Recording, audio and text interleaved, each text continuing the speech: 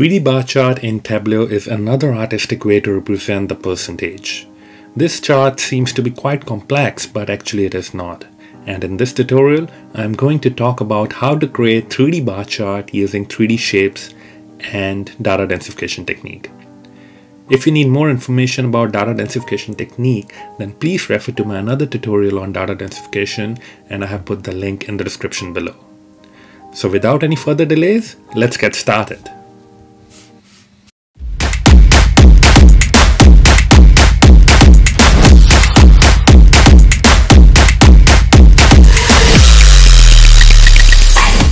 Welcome back, this is Gurpreet from DataVis Canvas, and in today's tutorial we are going to learn about how to create 3D shape bar chart in Tableau.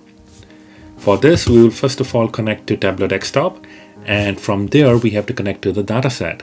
And before we connect to the dataset, let me show you what dataset we are using in this scenario.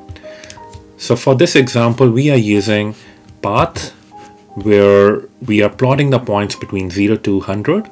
So as I mentioned earlier, data densification technique we are using in this example, which helps us to artificially plot multiple points between two existing points. So in this case, we'll be plotting 100 points between 0 to 100. And we'll be using the profit dataset, where we are showing the profit ratio for all these products. As you can see, 80% for chairs, we have received the profit, 70% for table, 55 for stationery, 50 for pencils, and so on. So let's go to Tableau desktop and connect to this dataset. So I have saved it in Excel spreadsheet, so I will click on Excel spreadsheet. I will go to this one and connect to workbook 1, which I have saved the Excel dataset in. So once we are here, I will bring the profit into the data table section, and I will open that table. And here I will drag the path table to it, and we'll do a Cartesian join by just creating a join calculation. So I will put 1 in the join calculation on the left hand side, and I will do the same on the right hand side. So once I do that, what it will do is, for each product category, so for chair, it will create 2 rows with 0 and 100 path value. So what we are going to do in this scenario is simply artificially create points between 0 and 100. So I will show you in a second how to do that. So first of all, we will click on the sheet, and in here we will create a path bin. So I will right click on the path and go to create and create bins. And in this case, I will keep the size of the bin as 1. And then I will be creating another calculated field, which I will give the name index. And in this case, what I will be doing, I will be creating a calculation where I will say 100 minus index function. So what it will do is basically it will plot the x-axis value from 100 to 0. I will show you in a second what it means. And then another calculation which we need to create is for the profit ratio value. Profit ratio value.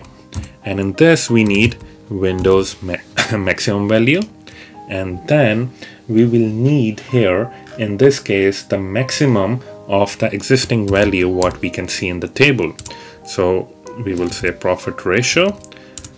So as you can see in this Excel spreadsheet, what is the maximum value in the entire table? So in this case it's 80. So it will give us Windows maximum, the max of these values. It will give us 80 in this case. So let's go back here, and I will create another calculation in this case, which will be a row calculation.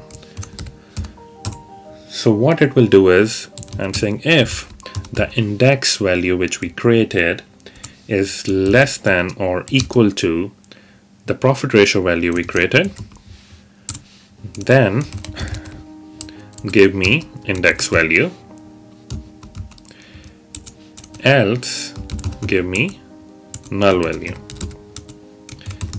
And so what it will do is it will just give us the index value for all the values where the value of the profit ratio is less than where the value of the profit ratio is greater than the index, so give us all the index value.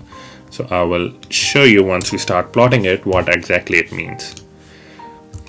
So the spelling was incorrect, so I was trying to fix it, but it's the name of this field, so I will just rename and fix the spelling. So that's fine. So now let's build the 3D chart. So let's first of all change the marks to shapes, and I will bring product into the column shelf, and I will bring product into shapes as well, and then I will bring our path bin into row shelf, and I will check it's showing the show missing value, which it is. Then I will drag the path field into the detail mark shelf, and then I will bring the rows into the row shelf, and I will right click on that and say compute using path bin, and you will see these 5 bars are created but with different shapes, right? And let me go back to the index calculation here and edit it. And why I did 100 minus index, because I wanted on the left hand side the values from 100. So let's say if I change it to just minus index, right? And you will see it did from 0 to minus 100, which I don't want. I want from 100 to 0 value. So if I change it to 50, you will see what happens. It starts from 50 to minus 50, because we are plotting 100 points. So it's starting from 50 to minus 50.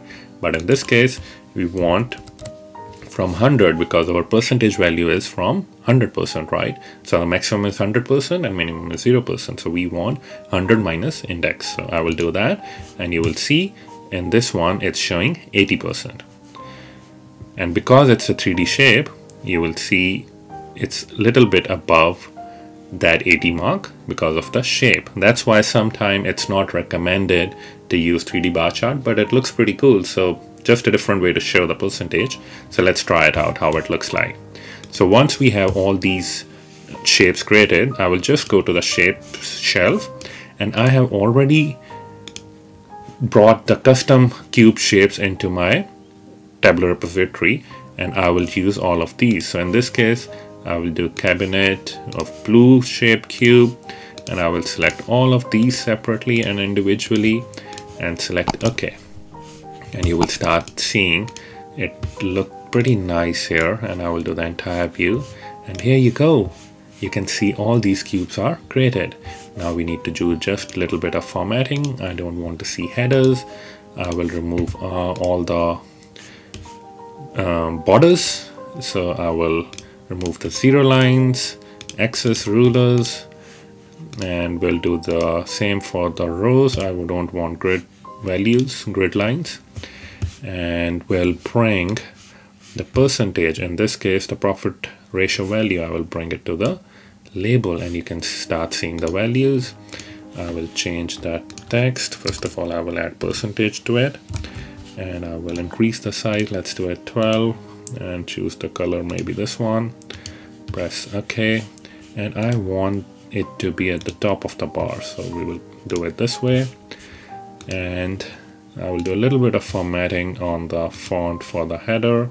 I want to increase the font size, and here you go. That's how easy it is to create a 3D bar chart.